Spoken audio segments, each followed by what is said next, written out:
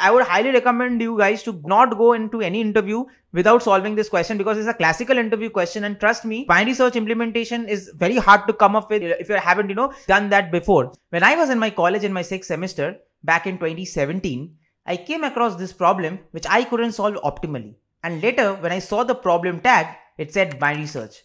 And I'm like, hey man, this is definitely not happening. This ain't happening. How is this even possible? This problem doesn't even involve a sorted array.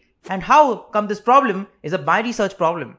Intrigued, I jumped into the solution of that problem. And after reading the solution, my mind was completely blown away. Because so far, our teachers in schools and colleges were talking about an input array which would be sorted. And if you have to search in that sorted array, you have to use binary search. So when I went through that problem solution, I figured out that binary search is a lot more than that. And in today's video, I'm going to talk about it. And I'm going to talk about the different binary search patterns that will help you to crack interviews in product-based and FANG companies.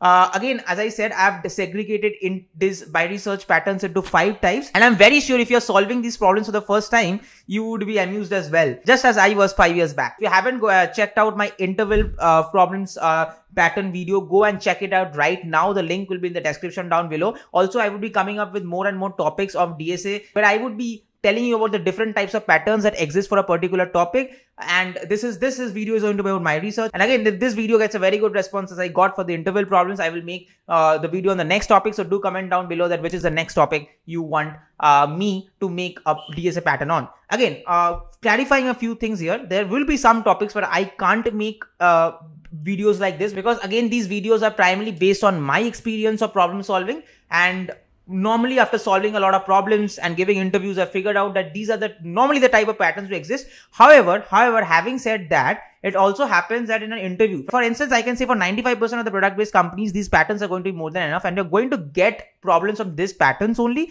But again, there are 5% of the companies like Media.net, sometimes Google, Code Nation, they might give you a hard problem where basically you can't really map a particular problem to one particular pattern. That will involve multiple patterns. It will require you to make an observation that, this is a binary search problem. So such things will happen, and then your problem solving skills will come to the fore. And also one more thing I like to point out is binary search is a lot about observations, right? As I said, it's not as easy as it seems. So I read in some article where one person called binary search as the hardest easy algorithm, right? So its implementation is kind of not that easy as the binary search algorithm looks like. We are going to see the common mistakes that normally happens during a binary search implementation. We're going to see all of that. I reiterate this once again, that 95% of the problems are going to be from this patterns only. But having said that, also improve your problem solving skills so that whenever you get a new problem, you're able to solve that problem using your problem solving skills in a real life interview. And actually going through these problems will also help you to build up your intuition, also help you to build up your problem solving skills. So don't just mug the problems, try to understand the intuition of the patterns, like why you're using that. This is the thing you have to understand and figure out. Now let's jump to the main part of this video and let's see the 5 patterns that I have figured out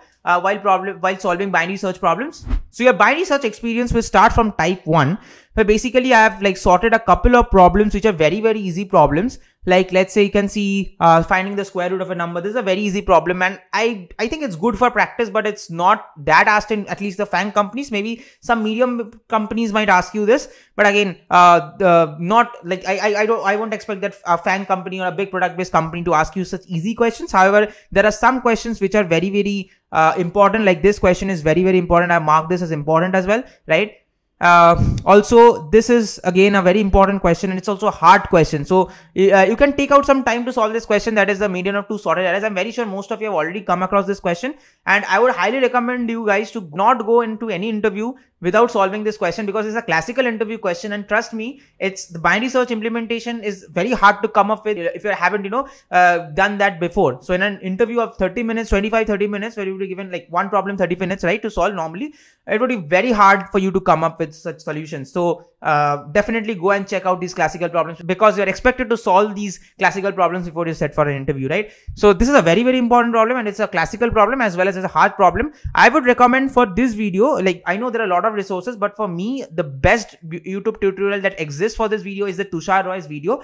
You can go and find it out on YouTube. Like I personally followed that video, and it really helped me a lot. And apart from that, there are a couple of easy problems, like to get your binary search journey started, and also give you a feel about binary search. Okay, but again, I would say that barring a couple of problems, these are not really important for interviews, but the concepts are really important for you to solve the problems that I would talk about in the subsequent types. For example, like type 3 and type 5 are the most important, the most commonly asked. We are actually going to see to that. But again, as I mentioned, don't skip any type, because these are really important for building up your logical skills on binary search. So now again, type 2 is also about understanding. It's again, I don't expect that you would be getting asked these questions in an interview, but this is very important for you to understand the basics. Like this will like strengthen your fundamentals on binary search, right? So that whenever you will be facing a medium or a hard problem, you will be able to apply it. For example, implementing lower bound and upper bound functions in C++ on your own. This is going to be very important. And most of the times in an interview,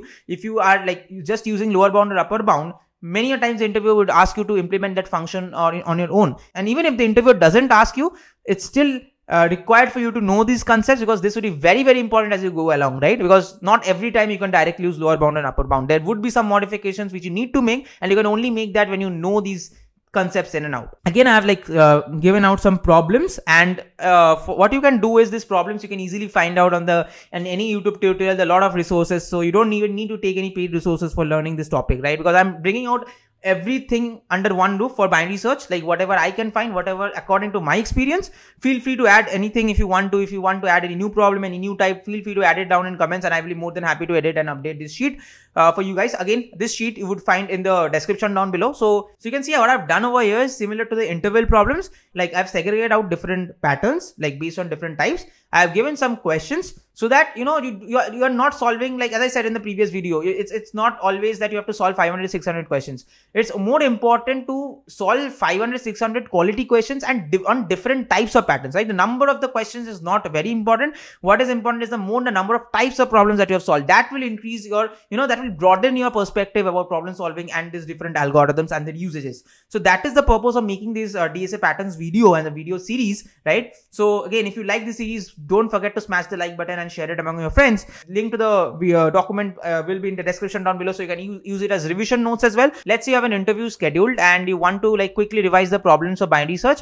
This will really help, because there are not a lot of problems as I mentioned, but this will just give you a like quick revision about the different types of problems that exist. And let's see if you face a similar type of problem, if not this problem itself, then I am very sure you would be able to solve if you had understood these problems, right? So that is the benefit of this. Not only you get to understand what are the different types of patterns I should solve, also not only it broadens your perspective instead of like rummaging to different problems and just randomly solving problems, and also it will help you to revise as well. And that is where I feel this sheet is very beneficial. Now let's quickly jump out to the type 3, and this is a very important type, and actual questions are going to get asked in the interviews from this type, right? And this is a very important type. I can't emphasize more on these type of problems. So basically you see that whenever there is a rotated or a bitonic array, right, and we need to search in that array, right, then we have to first find the peak element or basically the element or maybe the min element, right?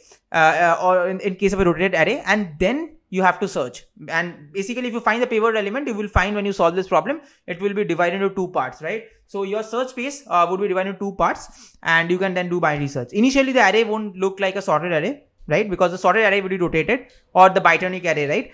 But again, you can go to the problem, you can solve it, and you would understand. Again, there are a lot of tutorial videos available on it. Kirti has made a good binary search playlist on one of her new channels. You can go and check it out. Striver has some good resources on binary search. As I mentioned, Tushar Roy has it. Even Kunal Kushwa has it. So go and check out their playlist. I am very sure you're going to get a lot of resources on these problems if you're unable to understand. And that is the reason probably I won't make a video on it, right? I mean, the tutorials part. Coming back, all these problems that I mentioned are very important. Don't skip any problem and try to understand these problems thoroughly. Next comes type 4. This is a very interesting type. Basically, there will be a matrix, right? Or there will be a 2D space. And that 2D space would be sorted in a row-wise fashion as well as column-wise fashion. So it is a kind of interesting problem. The binary search can't be directly applied. You have to like find out the start position. So you will start at the 0 n minus m minus 1 position. You would figure out as you solve the problem. This is a very interesting problem. One of my favorite types of problem. 2 problems actually I've given on this particular pattern. So go and check it out. Nothing much to talk about it. You would understand once you figure it out. And next, another very important type and very commonly asked questions. I can't emphasize more on this. This is minimizing the maximum. Whenever you see the problem entails you to find minimizing a maximum or maximizing the minimum, you have to, understand that this is a binary search problem. It doesn't really look like a binary search problem. And that's where you kind of get amused if you haven't solved this type of problem. The problem won't shout out to, hey, I'm a binary search problem. You have to figure out, you have to observe. And I've given, that is the reason this is so important. This type. I've pasted so many problems. So that you solve more and more problems to gain more perspective on this type, because this is very, very important type. Type 3 and type 5 is very important, but again, type 1 and type 2 is important as well for you guys to understand the fundamentals of binary search problem solving, as we call it, modified binary search. Because it's not directly where you're able to apply the binary search algorithm. You have to kind of do the small modifications on it, right? And this is where this is very important, this problem type, because again, as I said, it won't directly shout that, hey, I'm a binary search problem. So what you can do is, normally in this type of problems, we have a search space. You have to observe the search space, right? We find out a search space where you want to do a binary search, right? And based on that, we get the mid and we take a decision whether we want to go left or right based on the problem statement. Again, this is a very, very important problem. And if you are getting asked binary search question in interview, it has to be between type 3 or type 5. But again, type 1 and type 2 is very important for getting the fundamentals. You might get asked type 4 as well, because it is a very interesting type as well. So you can go and check it out. So these are primarily the 5 types that I have covered. And mostly I find that problems are generally asked from here only on these 5 types. There are a couple of problems, obviously there will be a couple of problems where you can't really map to a particular type. There you would be requiring observations. Also, there would be some problems which will require binary search plus some other algorithm or some other data structure. So these type of things, this type of problem solving skills will be generated once you solve these type of problems, and your perspective on binary search kind of broadens. But I think this is a great place to start and get ready for the interviews, right? Also, a couple of things to remember while finding mid: always use low plus high minus low by 2, because most of our teachers and colleges used to teach us high plus low by 2. So don't use this. You will run into trouble. You can write down in comments why would you run with trouble with this. Okay, and I will be waiting for it. Also, normally binary search is done on arrays and not on linked lists, so be careful on that. And also be very careful of TLE, because while implementing the binary search, so if you write faulty code, if you're not adjusting a low and mid properly, right, then sometimes you get TLE. I've faced it a couple of times while doing binary search problems, so be very careful of it and don't panic, right? You have to adjust the low and mid accordingly.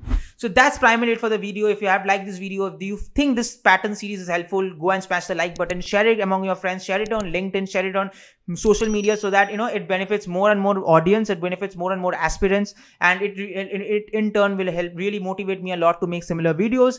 Also, don't forget to check out my graph playlist. Also, don't forget to follow me on Instagram, and you can personally connect with me. Also, don't forget to join my Telegram group. We are an active community of 25,000 subscribers over there, and I help people with a lot of things apart from posting hiring updates whenever I come across any. So that's it for the video, guys. You would find the link to this document in the description down below, and I will see you in the next video. Till then, stay safe and goodbye.